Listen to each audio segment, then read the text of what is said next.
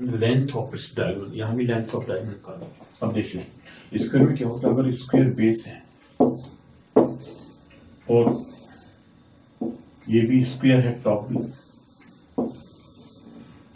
और इसको आपने ज्वाइन किया, इस तरह से आपको क्यूब, जैसे आइस क्यूब होता है जो रेफ्रिजरेटर के अंदर रखा रहता है, इसे आइस क्यूब बोलते हैं।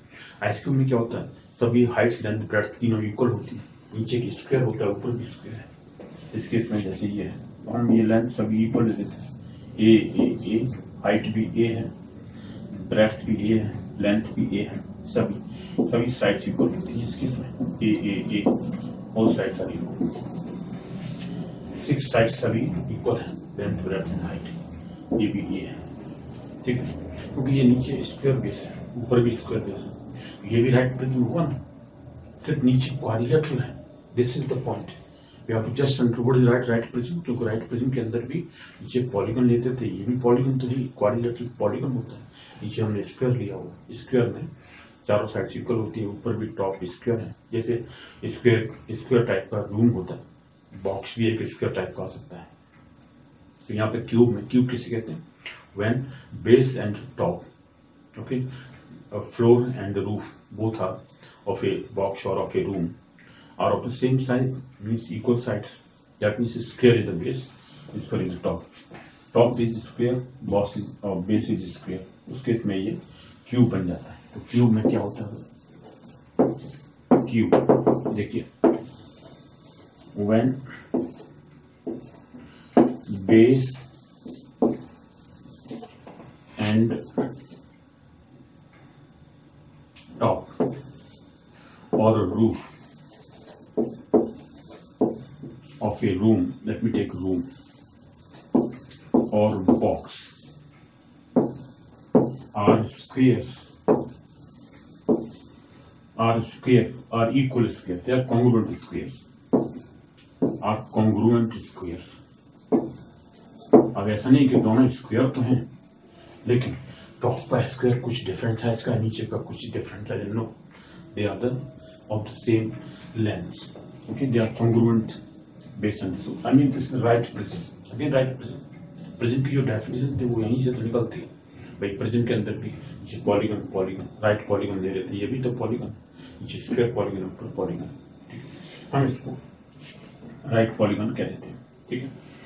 तो ये भी है राइट पॉलीगन। इस केस में स्क्वायर नीचे बेस, ऊपर भी बेस, कॉन्ग्रुएंट स्क्वायर्स, ये congruent squares, base and top and base, when base and top roof of A room और box are squares, congruent squares we have taken, you back to again congruent square, don't try to smart rhyme, base and I mean a roof, they cannot be different of size, then it cannot be a cube, it is a right prism, because in this case base and top both are the same square, same congruent squares, I mean congruent squares means all sides of them are equal, okay, they are congruent squares, then it forms a, then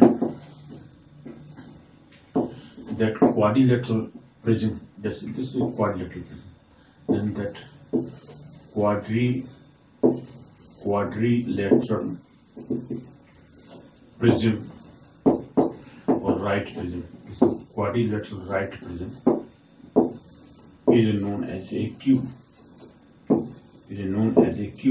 try to understand, it is a cube now, it is also right prism, that means both bases and top are the same polygons, equal polygons or congruent polygons, इस case में हम इसको right polygon कह रहे हैं। तो ये क्या हुआ, इसको हम क्यूब बोल देते हैं, ठीक है।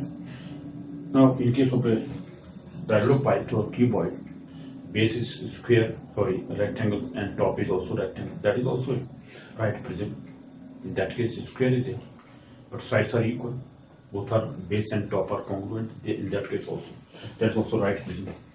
In this case this is also right, this is a cube. So only difference between cube and cuboid is this, that in case of cuboid we have the base and top as rectangles, all lengths are not equal, in this case length and breadth and everything is equal, okay. So this is known as right prism, I mean cube. So what is the surface area. Now surface area, number one formula. What is then surface area of this?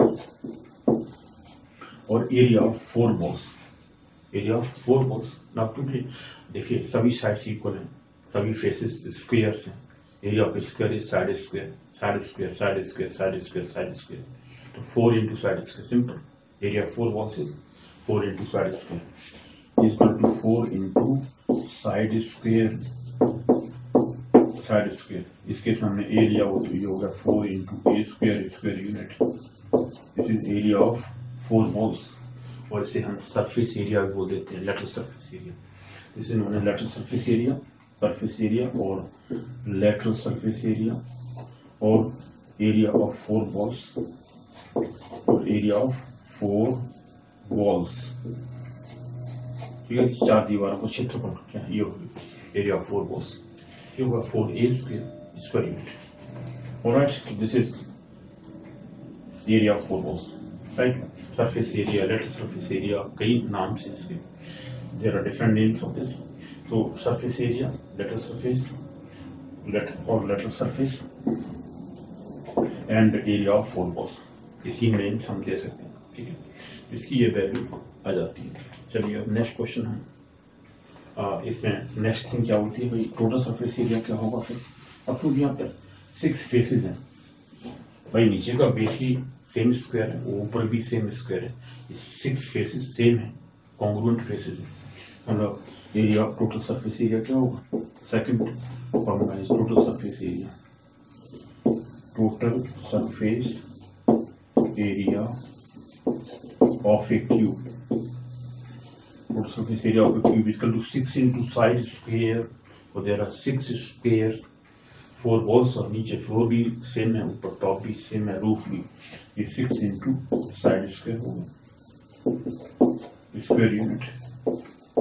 इसके सामने side ए ली हुई है, ये होगा 6a square unit. ये हो गया total surface area of A cube. ठीक है, क्यूब में ये डिफाइन. अब आते हैं वॉल्यूम. थर्ड फॉर्मूला है इसका वॉल्यूम के लिए. वॉल्यूम क्या होगी, जैसे हमने सिंपल फॉर्मूला है, प्रिज्म के केस में ऐसे ही था, area of the base into height. अब एरिया ऑफ द बेस क्या है, ए स्क्वायर, और स्क्वायर का एरिया है, साइड स्क्वायर होता है area of square, side square. Volume third formula is volume of A cube, volume of A cube is equal to again area of the base into height. Formula ये सबको basic into height.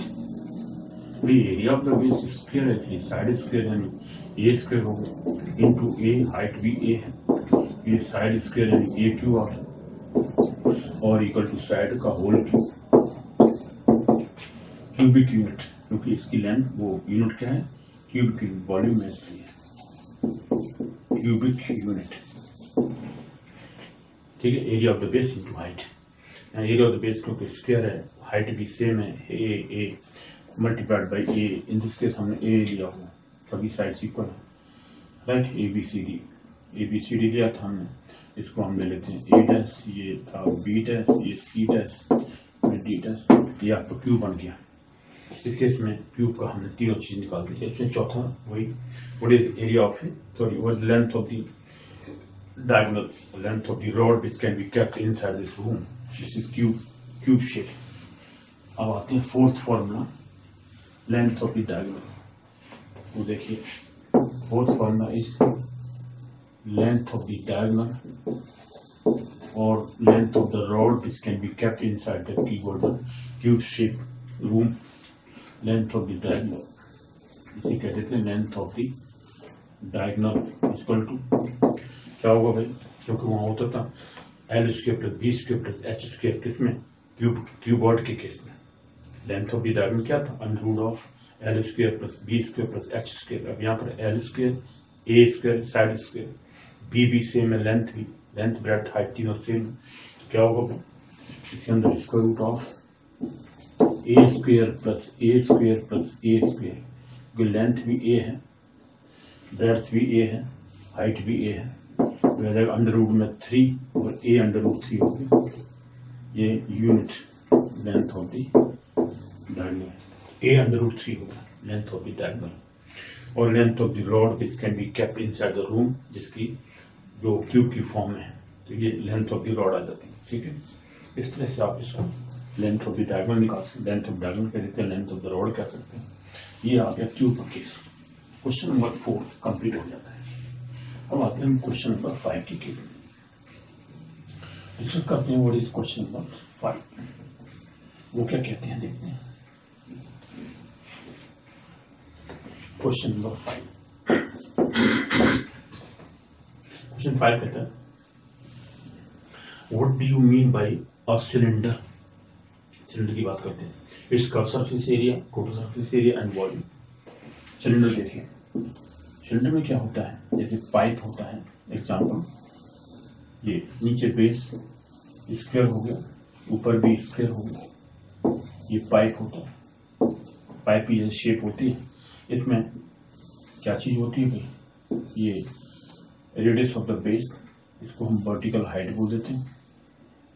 नीचे जो centre point है circle का, इसको ओ let me take P point here, इसको हमने A B C D लिख दिया, इसको बोलते हैं वर्टिकल हाइट। तो वर्टिकल हाइट ही तो हुई इसका। राइट सर्कुलर, इसके राइट सर्कुलर सिलेंडर, नीचे सर्कल है, ऊपर भी सर्कल है ना, जैसे पाइप होता है, उसे राइट सर्कुलर सिलेंडर कहते हैं। तो इसके इसमें राइट सर्कुलर सिलेंडर, ये भी प्रिज्म तो टाइप का है, प्रिज्म शेप, नीचे सिर्फ सर्कल है, ऊपर भी सर्कल है, वहां पॉलीगन्स होते थे प्रिज्म के केस में।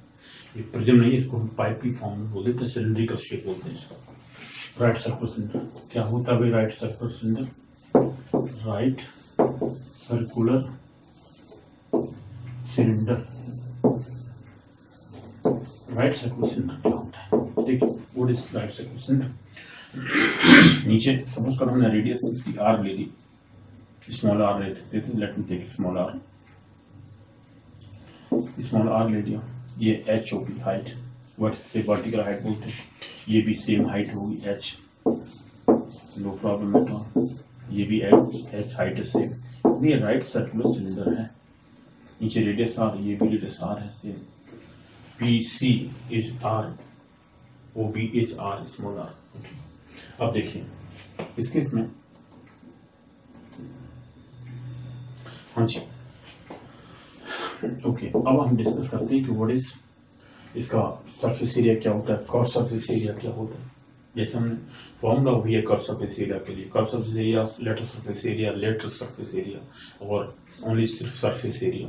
जैसे हम राइट प्रिज्म के बारे में बात कर रहे थे, स्फीयर के बारे में, सॉरी क्यूब के बारे में, क्यूबॉइड के बारे में बात कर रहे थे, सेम फॉर्मूला यहाँ लगाते हैं। क्या करते हैं, बेस का पेरीमीटर यानी इस केस में सर्कमफ्रेंस निकालें, क्योंकि circle into height, vertical height से मल्टीप्लाई करते हैं, तो इसका क्या आ जाएगा, curve surface area, this curve surface, कितने का मेटल, क्या मेटल लगी है, उसका मेटल का सरफेस एरिया, उसका एरिया फाइंड करना है। पाइप के अंदर जैसे पाइप है, सिलिंड्रिकल पाइप है, तो राइट साइड सिलेंडर इस टाइप का शेप होती है, रेडियस होता है, इसमें वर्टिकल हाइट होती है, इसकी तो वर्टिकल हाइट, तो आप कह देंगे राइट सर्कुलर सिलेंडर। क्या है भाई right circular cylinder, a pipe is the best example of a right circular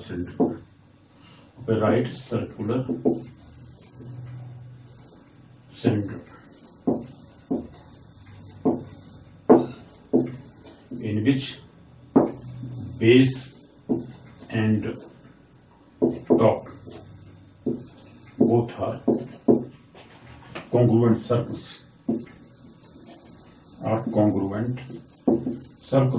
यही तो डिफरेंस है। जैसे प्रिज्म होता था, वही सेम फॉर्मूला, प्रिज्म वाला याद रखिए। प्रिज्म में हम नीचे पेरीमीटर निकालते थे, किसी पॉलीगन का पेरीमीटर, और उसको हाइट से मल्टीप्लाई कर देते थे। यहाँ भी हाइट से मल्टीप्लाई कर देंगे, नीचे पेरीमीटर निकालेंगे। अब सर्कमफेरेंस इस केस में, सर्कल की सर्कमफेरेंस क्या होती है, 2πr। ठीक है, इसका सबसे पहला फॉर्मूला है भाई, ठीक है, ये राइट सर्कुलर सिलेंडर हो गया। राइट सर्कुलर सिलेंडर इज, जैसे नीचे बेस सर्कल है, ऊपर भी बेस सर्कल है, राइट प्रिज्म है ये, क्योंकि राइट प्रिज्म में वहां पे प्रिज्म के केस में हमारे पास नीचे पॉलीगन्स होते थे, यहाँ सर्कल ले लिया। ये इसमें सबसे पहले सरफेस एरिया, इसे कहते हैं curve surface area. Curve surface area वो क्या होता है? ये पाइप का ये कर्व, इसे कर्व कहते हैं। इसको वहां लेटरल सरफेस बोलते थे, लेटरल क्योंकि वो साइड्स होती थी, इसलिए यहाँ पर ये कर्व एरिया है, ये कर्व सरफेस बोलते थे। ठीक है, कर्व सरफेस एरिया क्या होता है? नीचे again perimeter of the base, इसके इसमें सर्कमफेरेंस है। मैं फिर भी पेरीमीटर लिख देता हूँ, perimeter of the base,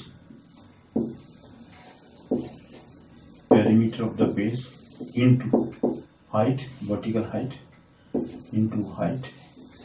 same formula लगा रहे हैं हम जैसे प्रिज्म के केस में लगाया था, जैसे हर केस में लगा रहे थे प्रिज्म के। ये perimeter of the base means circumference, circumference of the base. Circumference क्योंकि यहाँ बेस क्या है हमारा सर्कल है, इसलिए circumference of the base into height. Circumference क्या होती है भाई? सर्कल की ट्वाइस पाई इंटू आर, इस केस में रेडियस में आर लिया होगा, into H, 2 pi R H, 2 pi into are into H square unit. ये क्या होगा? कर्व सरफेस एरिया, ये कहते हैं कर्व सरफेस एरिया।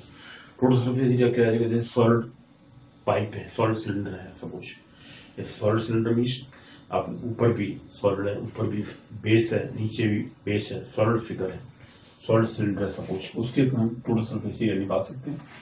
ये हॉलो नहीं है उसके इसमें। सेकंड फॉर्मूला है इसका टोटल सरफेस एरिया, चलो यहाँ लिख देते हैं। सेकंड फॉर्मूला है टोटल सरफेस एरिया। अब इन फॉर्मूलेज का सभी का यूज करेंगे हम क्वेश्चन से निकालते समय। जब क्वेश्चन आएंगे बेस्ड ऑन सिलेंडर एंड कोन, तब हम डिस्कस करेंगे क्वेश्चंस पर, तभी फॉर्मूले याद उसमें याद कराएंगे आपको, remind you them at that time.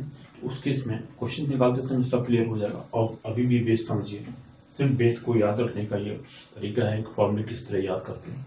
अब आते हैं total surface area. Total surface area में जैसे हमने पहले ही बताया, total surface area of the cylinder, क्या होगा भाई? Curve surface area plus area of the boss and base and top, okay, और area of the two circles.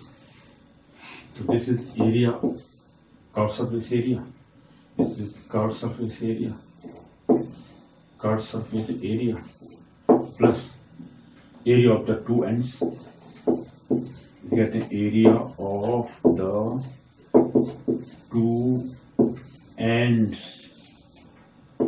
Points, this and और दिस एंड।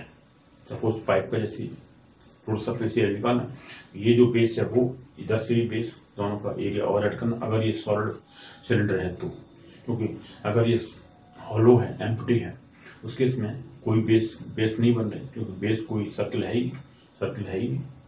सॉलिड जब सॉलिड फिगर है तो ऊपर नीचे भी बेस बनेगा और नीचे भी बेस, ऊपर भी बेस बनेगा, सेम सर्कल्स होंगे, उनका एरिया भी ऐड कर देते हैं। Area of the two ends add करना है। देखा आपने कर्व सरफेस एरिया क्या था? 2 पाई आर इंटू एच था, plus area of the base इस सर्कल का एरिया, ट्वाइस किया तो इसका टॉप का एरिया था, twice pi are square, 2 into pi into are square. इसमें भी कुछ कॉमन भी है, हमने 2 पाई आर कॉमन ले लिया, क्या बचा? आर प्लस एच लिख देते हैं ब्रैकेट में, आर प्लस एच यहाँ से बचा। अब क्योंकि ये मल्टीप्लाई है, आर स्क्वायर यूनिट है, एरिया तो है स्क्वायर यूनिट, ये इसकी यूनिट है क्योंकि ये एरिया है। अब निकालते हैं वॉल्यूम क्या होता है इसका। वॉल्यूम हमेशा वॉल्यूम के केस में एरिया ऑफ द बेस निकालते हैं into vertical height. Area of the base prism के केस में हमने निकाला, नीचे कर्व क्यूब के केस में निकाला, कीबोर्ड के केस में निकाला एरिया ऑफ द बेस। जैसे कीबोर्ड के केस में क्या था? L into P into H था, लेंथ इंटू ब्रेड्थ, बेस का एरिया, विच इज रेक्टेंगल, तो उस केस में ये निकालते थे। क्यूब के केस में क्या था? एरिया ऑफ द बेस क्या था? स्क्वायर था, साइड स्क्वायर था, ए स्क्वायर इंटू ए, जो वहां इस केस में हाइट ए थी। इस केस में क्या है भाई? नीचे बेस सर्कल है, एरिया सर्कल क्या होता है? पाई आर स्क्वायर होता है into H, pi are square, H volume हो गया इसका। तो इसका वॉल्यूम हुआ जी पाई आर स्क्वायर। तो तीसरा फॉर्मूला है इसका वॉल्यूम के लिए। ये 3 फॉर्मूले ही यूज होते हैं। Volume of a cylinder, volume of a cylinder equal to volume of a cylinder is equal to area of the base into height. Area of the base into height. Area of the base into height. Area of the base क्या होता है? पाई are square, क्योंकि circle है। Area of the base के लिए into height h, pi are square h, pi are square into h, cubic unit, cubic unit. ये हो गया इसका volume, pi are square H. Pi are square area of the base circle है क्योंकि into H height. ये हो गया volume of a cylinder. अब आते हैं नेक्स्ट क्वेश्चन पर। ये 3 चीज इसके अंदर होती हैं, वो हमने तीनों बता दी। चलिए sir next let me take अगला टॉपिक, वो है पॉइंट क्वेश्चन नंबर 6। उसमें क्या है? क्वेश्चन नंबर 6 में कहते हैं